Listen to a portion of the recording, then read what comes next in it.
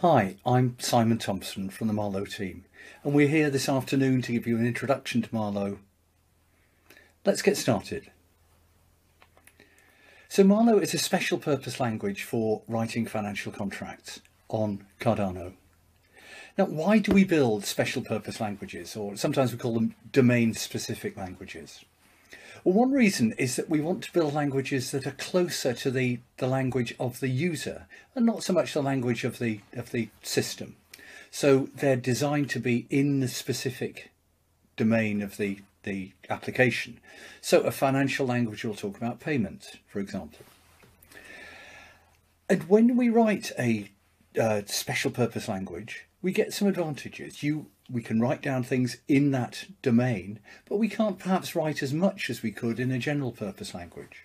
And if we do work in this more specialized context, we have the advantage of being able to give people better feedback, better error messages, but also we can give more guarantees on program behavior. And that's one of the things I'm going to stress in this lecture. Okay, what sort of assurance can we give? I mean, we can give two kinds of assurance, really. We can make sure that contracts do what they're supposed to do, great, but we can also make sure they don't do what they shouldn't. And we'll see both aspects of that as we go along. We've designed the language to be as simple as it can be, and the implementation reflects that. I'll talk a bit about that in some more detail later on. Contracts are nice and readable, and also we can easily simulate them. And so we can present to users a very clear picture about how their contracts in Marlowe will behave. And in fact, we can do more than that. Because they're particularly restricted, we can, before a contract is executed, actually explore every possible behavior path it can take. So we can give complete guarantees about how a contract will behave, not just on one or two tests, but on every possible execution sequence. And also it's more straightforward to actually write mathematical proofs of various kinds of safety.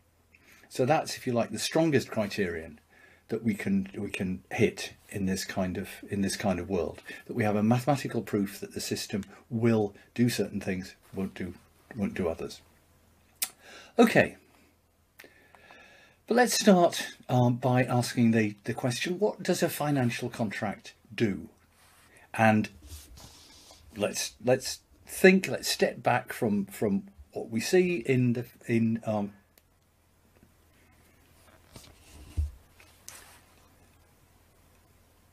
so what can a contract do? Well, let's take a look at what various things a contract can engage in.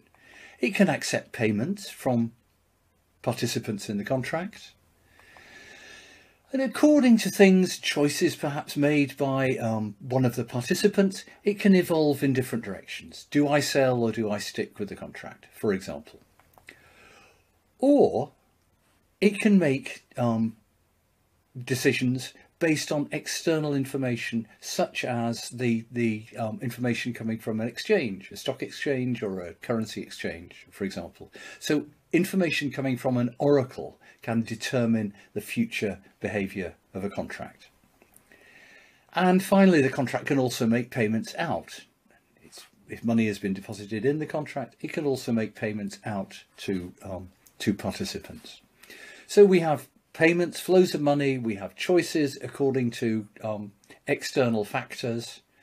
And one final thing that we have, that the roles in a contract are themselves things that can be owned. So we represent that in Cardano, in Marlowe, by minting tokens that represent those roles.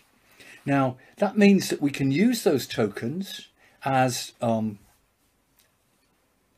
evidence that somebody is meant to be playing a role. So they're a form of security, of validation that the person submitting a particular transaction is meant to be able to submit that transaction. It fits with their role. But also it means that these roles can become themselves tradable. So we can trade roles in a running contract. I could transfer a role in a contract that I have to you, perhaps for some money, or indeed that role could be that token could be traded by another Marlowe contract or a Plutus contract. So we use native tokens to represent roles in contracts. So we have roles, we have payments, we have external choices, external information coming in through oracles. So those are the general ingredients. Now let's think about how to design a language based on those ingredients. And remember, when we design a language of contracts, what we're really doing is designing a programming language. A contract is just a smart contract, is just a program running on a blockchain. So a contract in principle could run forever. And also more subtly, it could, for example, just get stuck waiting for an input forever. If it's waiting for me to make a choice, it could potentially wait forever. It could also, as a program holding assets, it could terminate holding on to those assets. So it could lock up those assets forever. And potentially it could double spend, I guess. In principle, a program could try and do that. So there's a whole lot of security issues that a program might have, a contract might have. So what we chose to do was design for safety. So we designed, first of all, for contracts to be finite. Their life will be finite. There is no recursion or loops in Marlowe. We'll come back to that a bit later on when we talk about Marlowe being embedded in other languages. But Marlowe contracts themselves are finite. Moreover, we can be sure that contracts will terminate, and we do that by putting timeouts on every external action. Every choice or deposit of money into the contract comes with a deadline, comes with a timeout. And so Marlowe contracts cannot wait forever for somebody to make a choice, for an action to happen. If you hit the timeout, then an alternative course is taken. And reading from a contract, because we have these timeouts in the contract, each Marlowe contract will have a defined lifetime. We can read that off from the timeouts. So we have a very clear constraint on what we can do, but that gives us safety built in. And finally, we've designed the semantics of the language so that when a contract reaches its close at the end of its lifetime, any money left in the contract will be refunded to participants. So we've built into the semantics, into the way the language is defined, that no money is retained when things terminate. So we've got those safety properties. Your money is always only going to be committed for a finite length of time. It will always, if money is not spent by the contract, it will be returned to its rightful owner.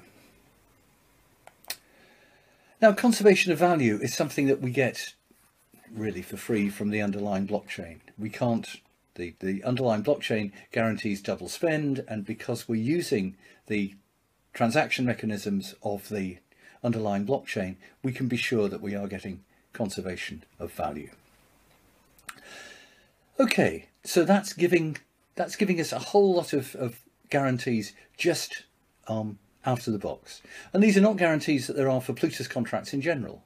In general, a Plutus contract could go on forever, it need not terminate, and it could terminate with having control of a whole collection of assets which are then become unreachable.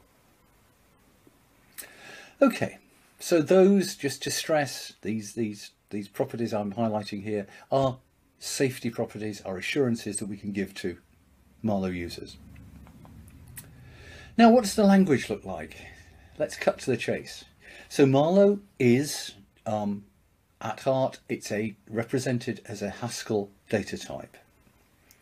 And you can think of, I'm sure you're familiar with data types in Haskell.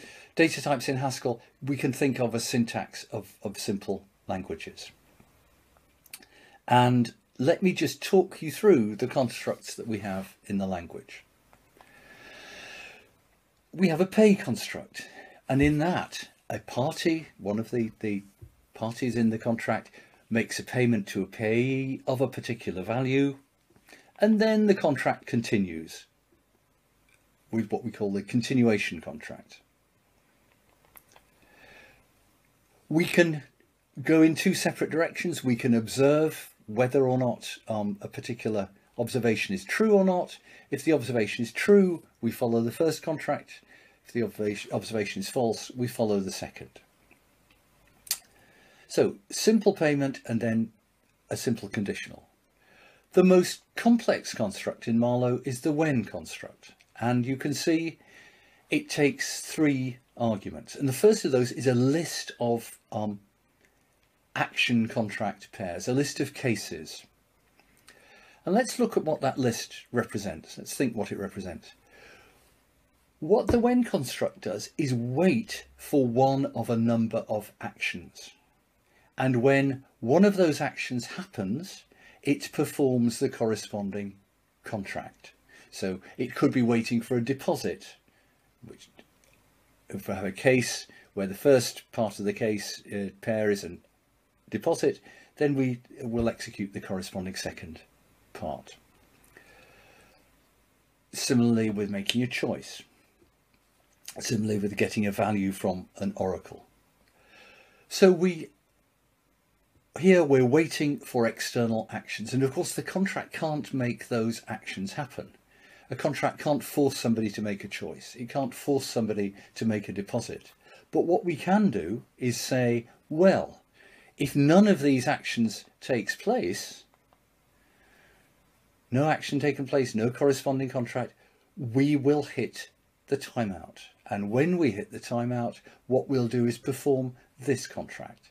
So we can guarantee that something will happen in this construct, either because one of the actions triggering a successor contract, or we simply hit the timeout and go to that continuation.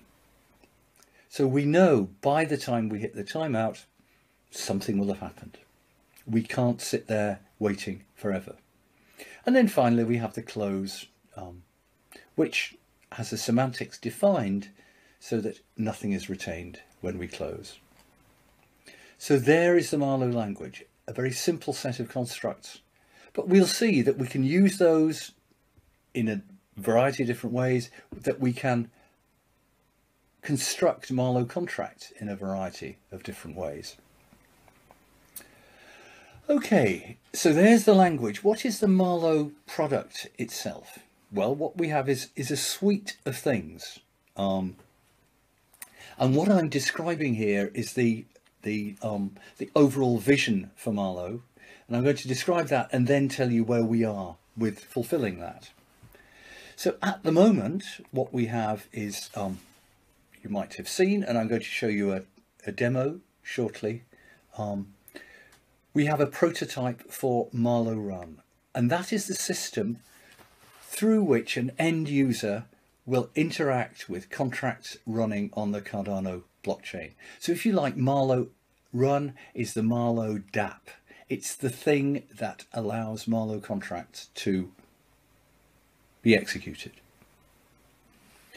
We're also building a market where contracts can be uploaded, downloaded, and where we can provide various kinds of assurance about those contracts. We allow contracts to be simulated interactively, and we call that Marlowe Play, and we allow contracts to be built in various different ways, and we call that Marlowe Build. Now, in fact, what we've done at the moment is bundle those two, Marlowe Play and Build, into what we call the Marlowe Playground. So as things stand at the moment, you can, it's been available for a while, use the Marlowe Playground to simulate and construct Marlowe contracts. We're in the process of redesigning the user interface of that, the user experience, on the basis of what we've done with Marlowe Run. So we're able to build and simulate Marlowe contracts. What we're releasing very shortly is the prototype of Marlowe Run, and this is the prototype of how end users will interact with Marlowe on the blockchain. And our intention is that we'll have all these products available when running on the Cardano blockchain, when we have the full support for this on Cardano, which will involve having the Plutus application backend and wallet backend and so on working as they should. Okay. Now what I'm going to do now is just take a short break and show you a demo of what we have in Marlowe Run to give you a sense of what we can do with at the moment with giving users the experience that they will have when Marlowe is running on blockchain. This will be the app that is going to provide that experience. At the moment it's running locally. We will in a few weeks time be releasing a version that runs in a distributed fashion on a simulated blockchain, and then as we go into the end of the year, we expect to have this running for real on the Cardano blockchain itself. So let's go to the demo now. Marlowe Run runs in the browser, and what it does is provide the end user interaction with contracts running on the blockchain. For the moment, we're simulating that blockchain inside the browser, but eventually this will be the tool you'll use to run contracts for real on Cardano. Now, to interact with the contract, your wallet needs to be involved to control your signature and to control your assets. So we link up Marlowe Run with a wallet. Let's link it up with Shruti's wallet. So in this window, we see the world from Shruti's perspective. And let's open up another window and link in that window the world with Charles's perspective. And at the moment, neither of them has any contracts running. They have a blank space there. But let's start a contract up. Let's set up a zero coupon bond, which is a fancy name for a loan. And let's suppose that Shruti is making a loan to Charles. She's the investor, he's the issuer of the bond. And Charles wants to borrow 1 ADA from Shruti, and he's promised to pay back 1.1 ADA. So we've set it up, we've said who the issuer and investor are, we've said what the price and the eventual value will be, and we're now going to create the contract. In order to do that, we have to make a payment of 30 Lovelace to get the contract started. So let's pay, and we ask to approve that, and the payment goes through. And you can see now in Shruti's Marlowe Run, we've got the zero coupon bond running. But also, if you look at Charles's view of the world, it's running there too for him. Let's see what it looks like for him. We're at the first step, and it's saying it's waiting for something from the investor, who is Shruti. So let's see what's happening in her view. Yes, she's asked to make a deposit. So let's click on that to make the deposit and click to confirm with a fee of 10 Lovelace and make that deposit. And then you can see her view has changed. Now she's waiting for the issuer to pay her back. And hey ho, we look in Charles's view, which is incidentally the mobile view of Marlowe Run. He's asked to pay his 1.1 ADA. Let's make him do that now. And he'll also have to pay a 10 Lovelace transaction fee. And let's make that deposit. And you see now from both their perspectives, that loan is completed. So you can see the history of what's gone on. You can see at particular points the balances that the contract holds. And in fact, we can, if we close that, we can see the history of all the contracts that that Shruti has taken part in. So I think that pretty much covers the basics of what you get from Marlowe Run. It's a intuitive interface to a contract running on the blockchain, and you see that each participant in the contract gets their view of the contract in real time, updated from what's, in this case in the browser, but eventually what's on the blockchain.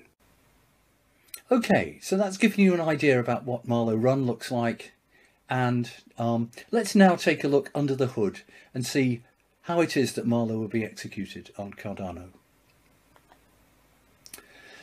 Well, here's a diagram just to give you the context. I'm sure you understand most parts of this diagram already. We have a Cardano node on which Plutus is running, and as you know, Plutus is a dialect of Haskell, more or less.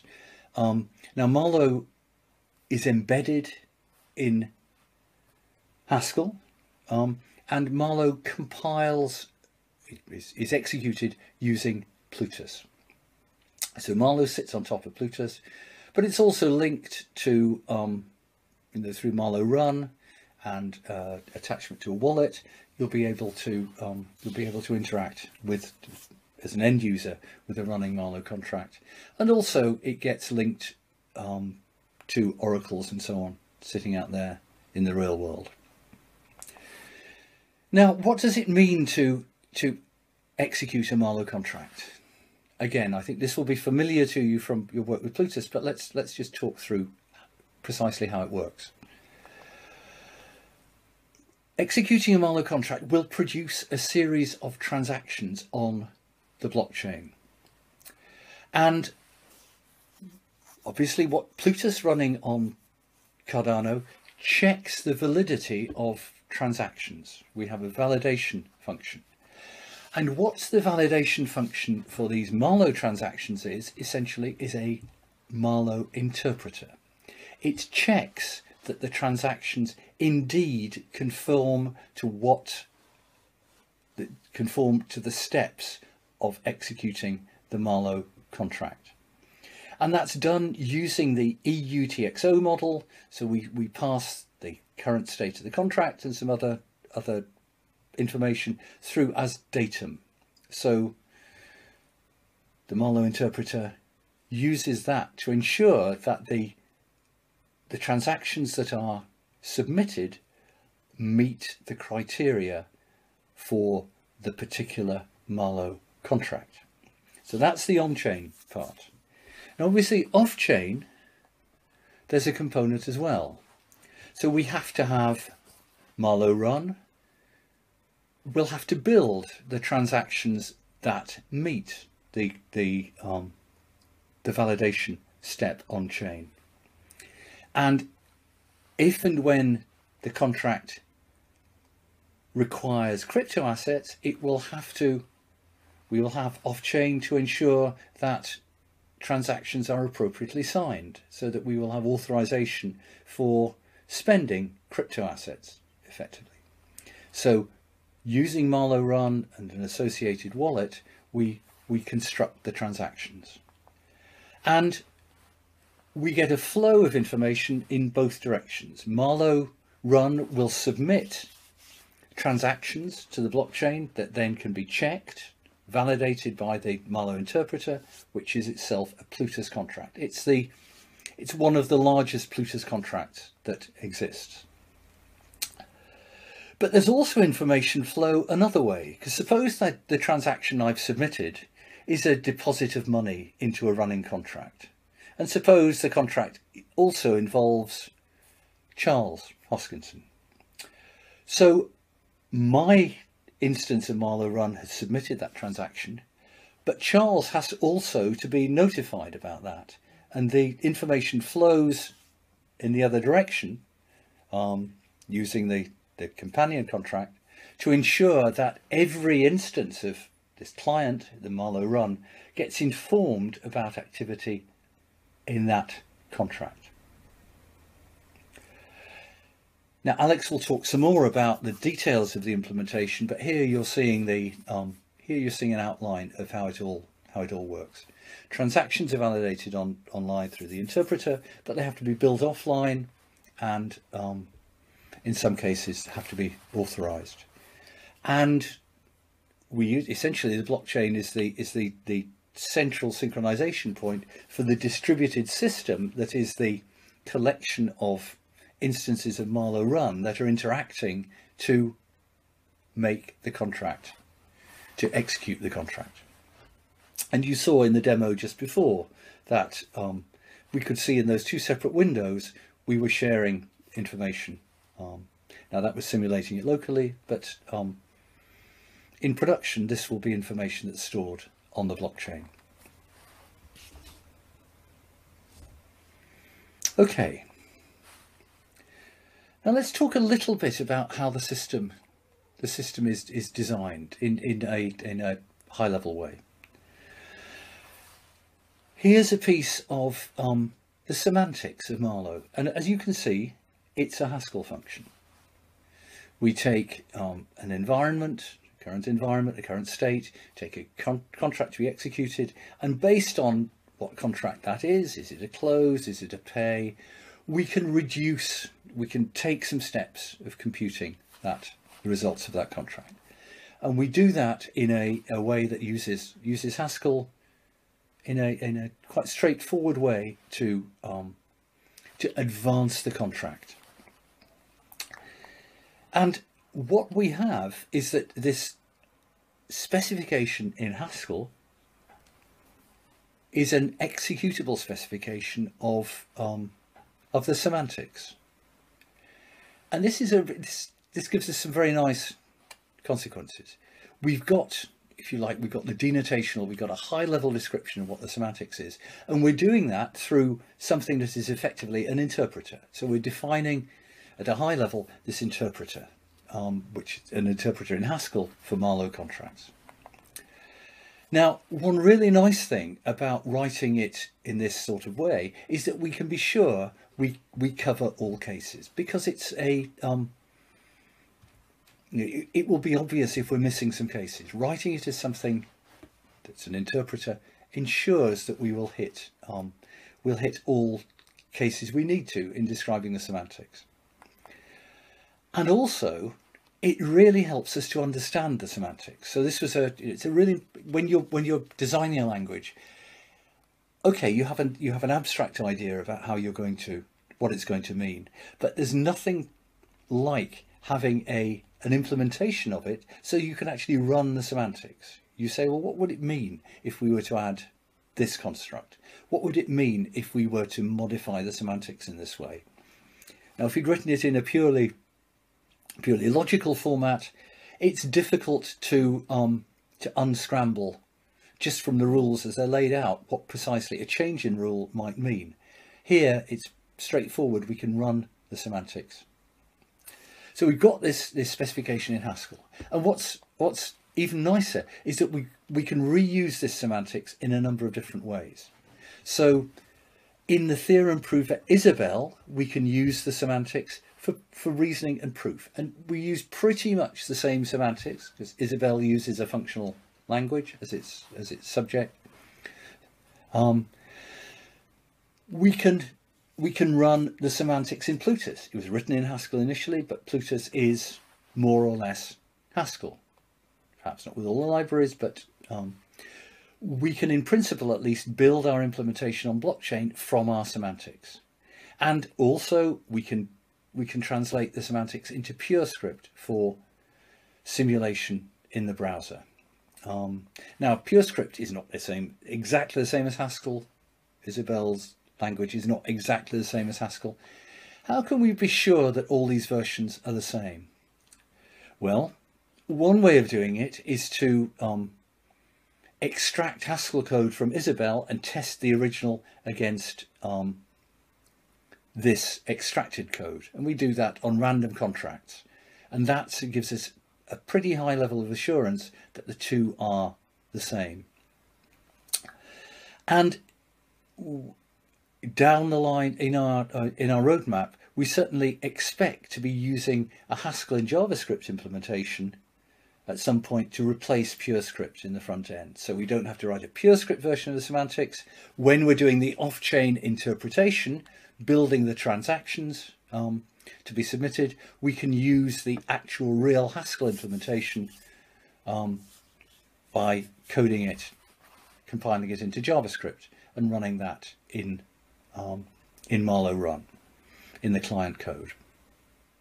So building the language in Haskell has given us these consequences that though we use various different versions of the semantics, we can get a high level of assurance that these are the same.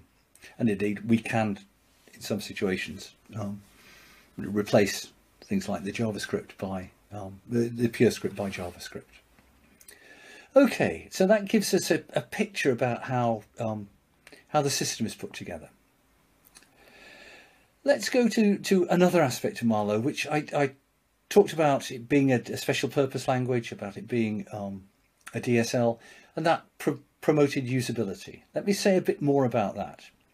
One way we promote usability is that we provide different ways of writing contracts, different ways of authoring contracts.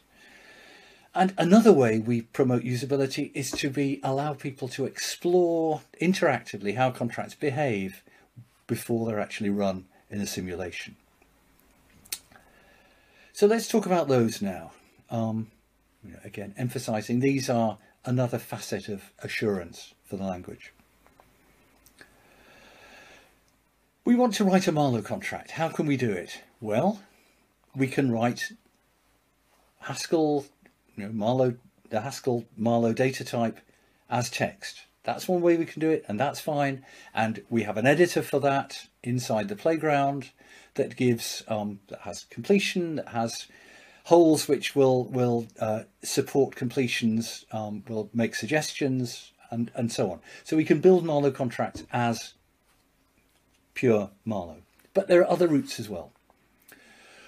We have a visual editor for Marlowe so that you can produce Marlowe contracts visually with putting together blocks, so in a way that doesn't require you to be a confident programmer.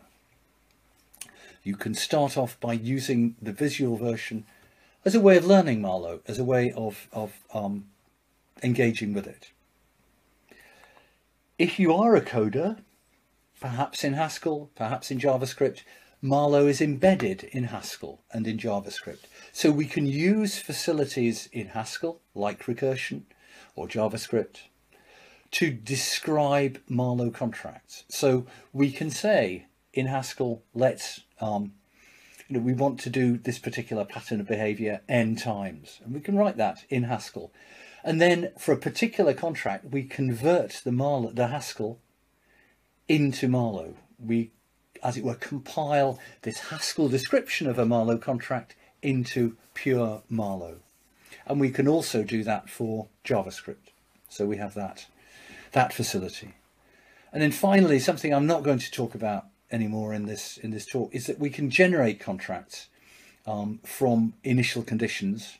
And we've been looking at that for the ACTA standard of financial contracts.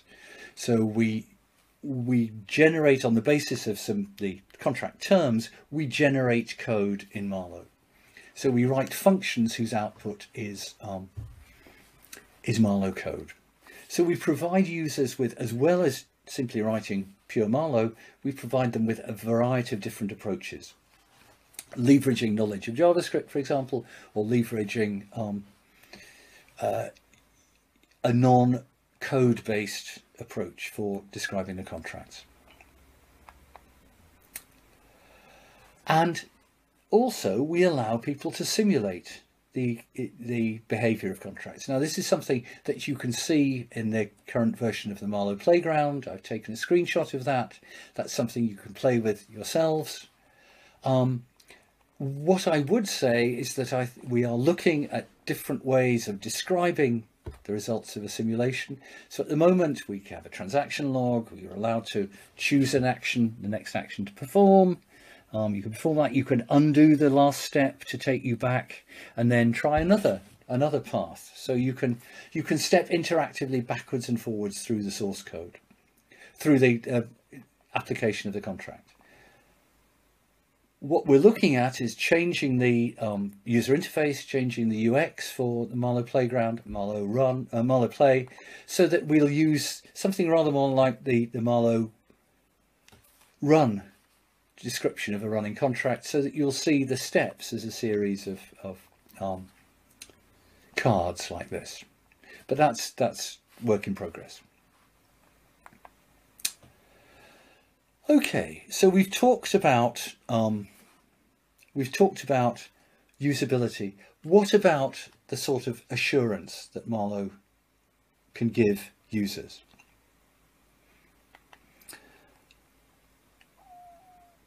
There are two apart from the things we've seen already. We've seen that making the system transparent, making code readable, is itself an advantage. We've seen that there's simulation to give people the ability to understand, to validate their intuition about a contract. But rather more formally, we can use the power of logic to do two things for us. We can do what's called static analysis, so we can automatically verify properties of individual contracts. So that means we can guarantee this contract will behave as it should, checking every route through the contract. And also we can do machine supported proof, so not automatic any longer, written by a user, but we can prove properties of the overall system. And let's talk about those two now. What about static analysis? Well, what static analysis allows us to do is check all execution paths through a Marlowe contract, all choices of slots for a submission of a transaction. So every possible way in which the contract might be executed, we examine. And the canonical example here is the example of whether a pay construct might fail. Is it possible a pay construct could fail? And the answer is that we use what's called an SMT solver. It's an automatic logic tool, that a powerful logic tool called Z3, is the one we use, others are available, that effectively checks all execution paths. And what it does is if the property is satisfied, that's fine. We get the result, yes, it's satisfied. If it's not satisfied, we get a counterexample. We get told, here's a way, here's a path through this contract that leads to a failed payment, a payment that can't be fulfilled. So here's an example of how it can go wrong. And that's really helpful, because it means that you can debug. If you don't, if you really want to make sure that failed payment can't happen, then this gives you a mechanism to understand and to debug how that eventuality happens, and so gives you a chance to think about how to avoid it. So very powerful and entirely push button. You push a button and you get the results. And here you can see, just again to emphasize these, here's the assurance. We can do this high level check through all execution paths. So here you see a fragment of a Marlowe contract. It's an escrow contract where the contract starts with a deposit of 450 Lovelace. And checking the analysis in the playground, we've got the result. Static analysis could not find any execution that results in any warning. So that's saying you're okay. It's not going to give you a warning whatever you do. But if we change that deposit of 450 Lovelace to a deposit of 40 and analyse, we then get this warning. We get a transaction partial payment. We're told we get to a payment where we're meant to pay 450 units of Ada, that is Lovelace, but there are only 40 available. And we get given a list of transactions that take us there. So we're able to see from that how we got to that. And the problem is that we didn't put enough money in, and then we reached a place where we needed to make a payment of 450. So it's easy for us to see that we need to either make the payment smaller or the initial deposit bigger. But it's entirely push button. So we do get that sort of assurance for free, as it were.